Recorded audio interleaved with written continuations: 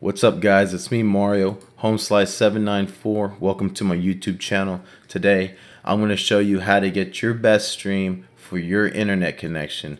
I'm going to show you how to get the correct upload speed, how to apply that to your Twitch open broadcaster settings.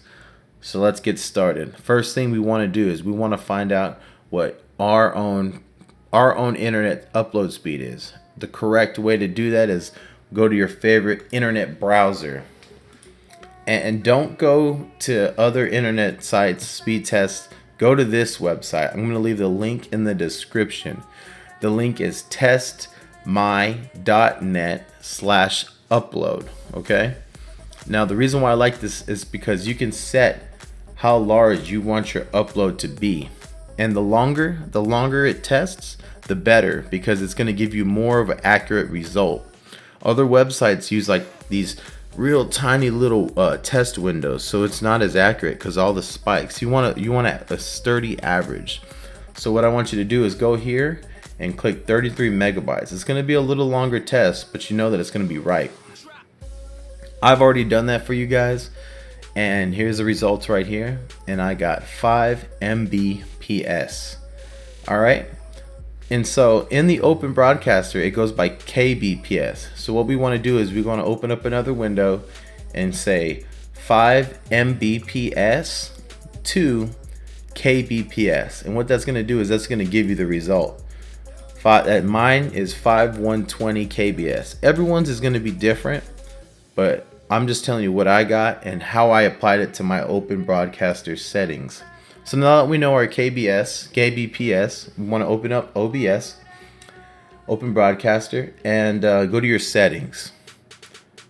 Click it, and I'm only going to be showing you the encoding settings and the advanced settings. So, all right, all that other stuff you can figure out. Click on encoding. Make sure that encoder X264 is checked. Use CBR. Use these, have these checked. And now here's the most important part right here, your max bitrate. Now if you go in here and you put your max 5120 kbs, you're giving yourself no room. So if you if you share your internet with somebody, it's just gonna be, your stream's gonna be laggy. If you get a spike in your internet, it's gonna lag, it's gonna stutter, it's not gonna be an enjoyable stream. So generally my rule of thumb is a little bit more than half of what your maximum is. So I go ahead and I always use 3500. So that's more than half of 5120 kbps. Now the buffer size, I always add 300 kbs on top of my max bitrate. I've tested, I've gone lower, I've gone higher, I've been the same, and I look at my stream and this one seems to the stream turns on quicker and it doesn't lag. It runs better. So that's just I've been testing. It's been 300 kbs above of your max bit rate.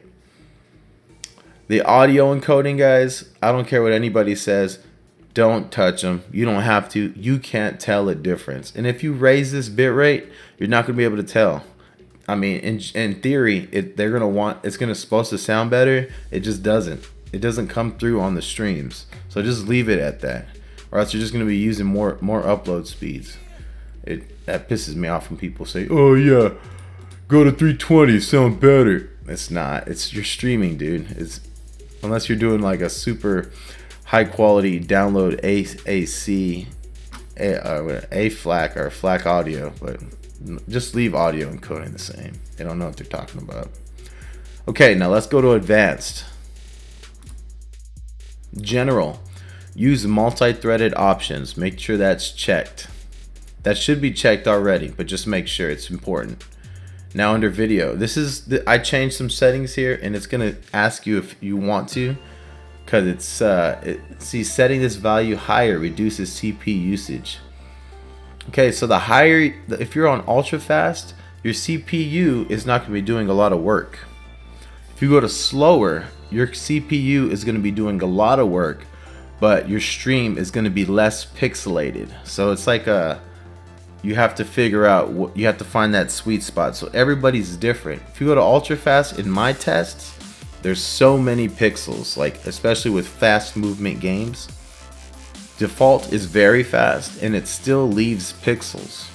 So I have an 8-core processor, so I found that my sweet spot is fast. You know, my PC's working. If you have a decent PC, mess around with the settings.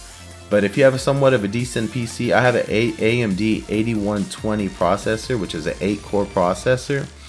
And fast, my PC's not working really that hard, but the stream looks great. There's no pixels.